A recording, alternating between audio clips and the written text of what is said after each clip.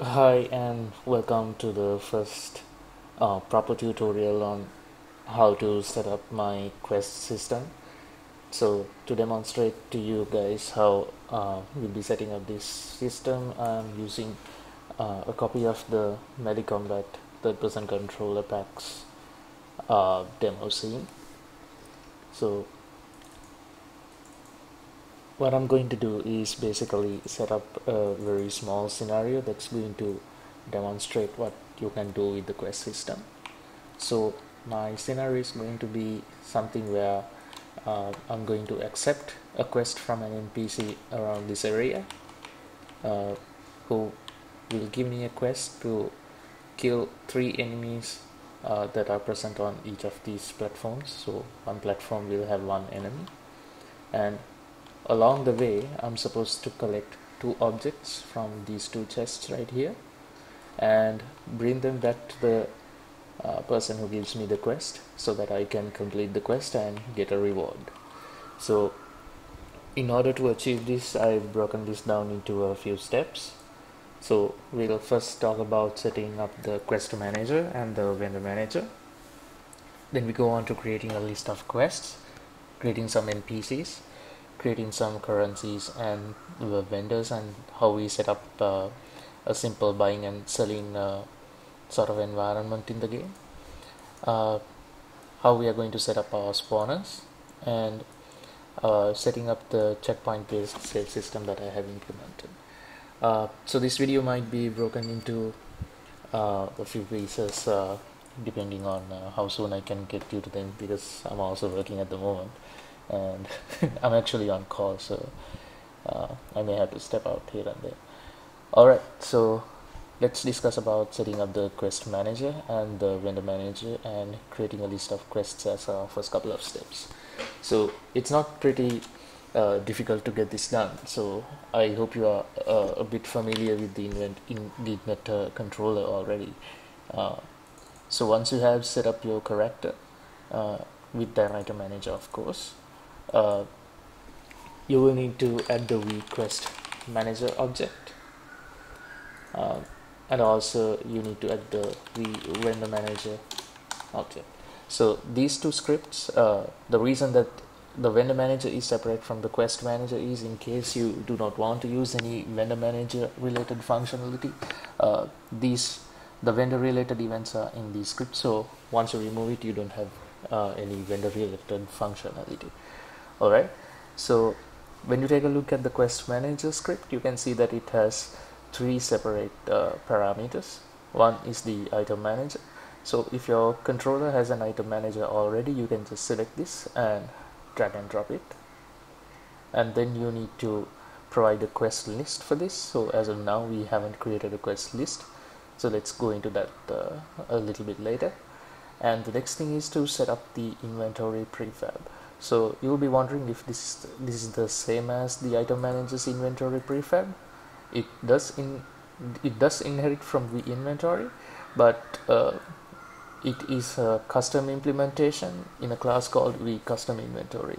So this is something I specifically made for the quest manager, since the UI is going to change a fair bit, but it's pretty much like what already came with Invector, so it's not going to be very different. And you need to use this in both item manager and the quest manager.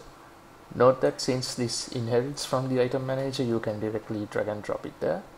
So once you're done with that setup, all you need to do is to provide the quest list. So that's what we are going to do next. Let's create our quest list by going to Invector, quests, and create new quest list data. So when you do that, a quest list data file is going to get created on your assets folder. So this is one such file that I created. So let's delete what we don't need. So the file will always be named quest list data, and if you need to create a new file once you're done with creating one and you need to swap these here and there, you make sure you change this name to something else, because the file name, like I said, is always going to be quest list data. So once you've created this file, let's go and do the setup.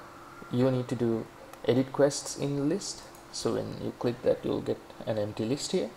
So let's talk about the quests we are going to set up. So my main quest would be to take down all these enemies and bring me two of these quest items.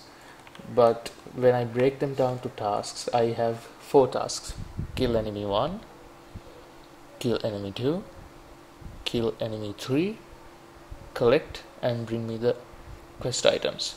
So it's going to be one main quest with 4 task quests. So let's go ahead and create our task quests first. So 3 of my tasks are going to be of type assassinate. So let's create one of these. Let's say kill enemy 1. We don't have a quest provider as of yet, so let's leave it blank for the moment. And I don't need to provide an icon for this. The reason we have this icon property in the first place is to give to show something when you go and enter the provider screen. Yeah. And if you take a look at the custom settings, you will notice that we can provide a secondary list of a secondary quest list data. So even though it's accepting a secondary quest list, what I would highly recommend to you is the way it's currently coded, you can only use one quest list throughout the entire quest system.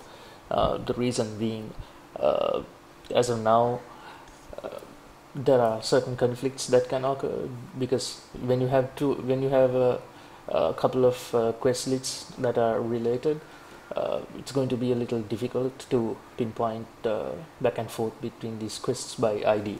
So if there are quests in 2 separate lists by the same ID, it can create conflicts right now. So always use the same quest list to populate your secondary quests if you have any. Alright? Okay. And apart from the custom settings, you can also see that there are very quest type specific settings also, such as the assassinate quest settings in this case, and if in case this was a gather quest, you'll have some gather quest settings. Okay, so we are not going to be using any of these extra settings at the moment. So this is all we have for the quest. In case you're wondering how this quest is going to be updated by when you are going to kill a target, so this is mainly a reference list. So the actual updates to these quests happens through events based on other scripts that I'll be explaining to you later. Alright, so let's create this quest and create 2 copies of this quest and rename them accordingly. So this is going to be quest kill enemy 2,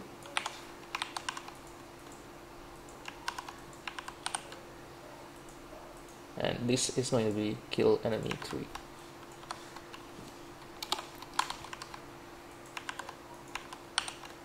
Okay, so we have set up the 3 assassinate quests.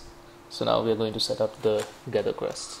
So I have created a small item by the name sprite. So it's sprite that we'll be collecting here. So let's give this an objective and a description. Note that I have selected the quest type to be gather.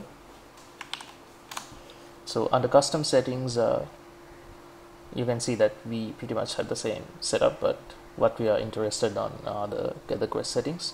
So we are going to select an item that we need to gather.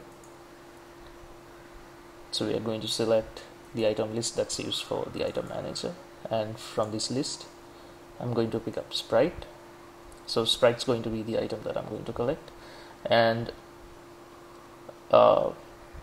we need to add a couple of attributes into this quest, because you will notice that the gather item is sprite, but you have not specified how many of these items you need to collect. So specifying the quest amount or the collecting the gather amount is something very important in the gather quest. So you can set this up in the quest amount attribute.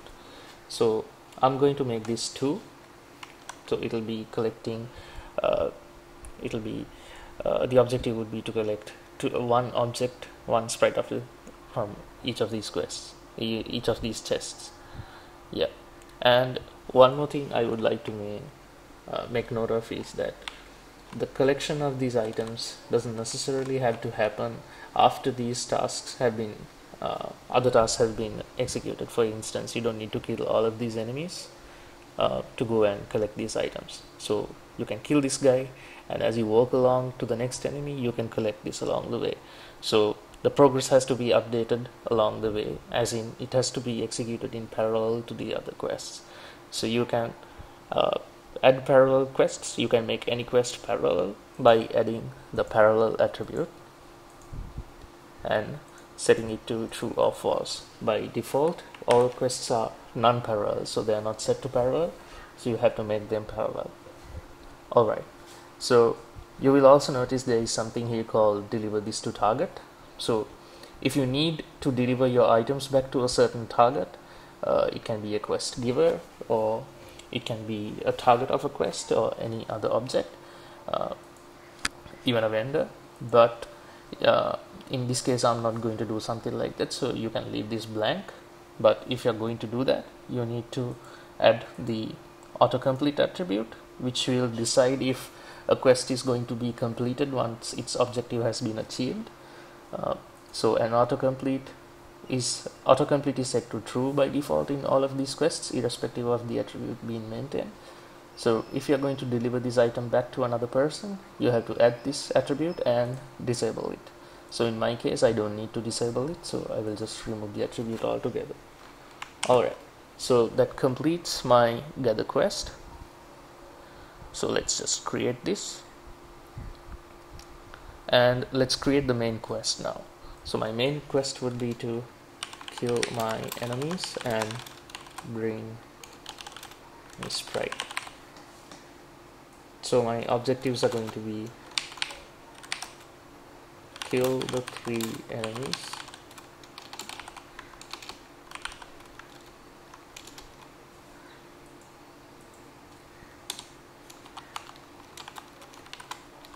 bring 2 sprite bottles. Alright, I'll just use the same description here. So I'm going to set up an icon for the main quest, since it's going to be visible through the quest providers window. So yeah, let's go and choose mana, since mana isn't used anywhere here. Alright, and the quest type has to be multiple, and you'll notice that once you select multiple, there are no extra settings for this.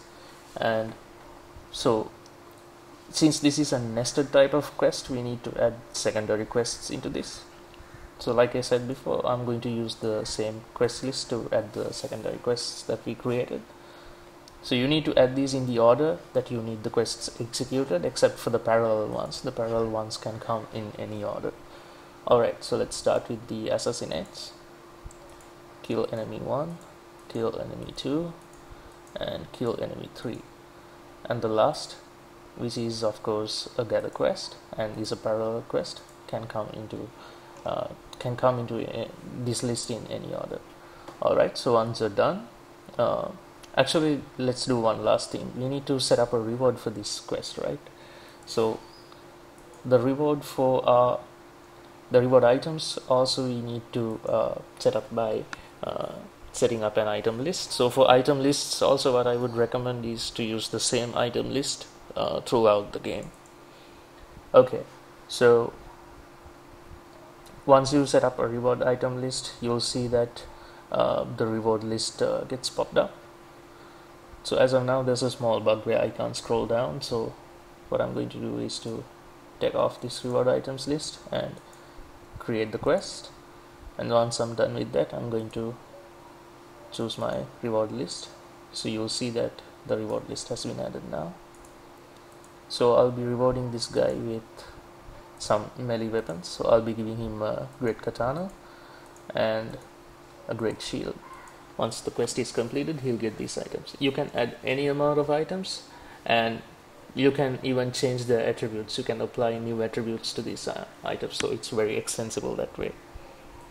Okay, so I guess we are done with quest creation. So let's discuss creating NPCs in next video, setting up some NPCs, and probably if we have the time to create currencies and vendors.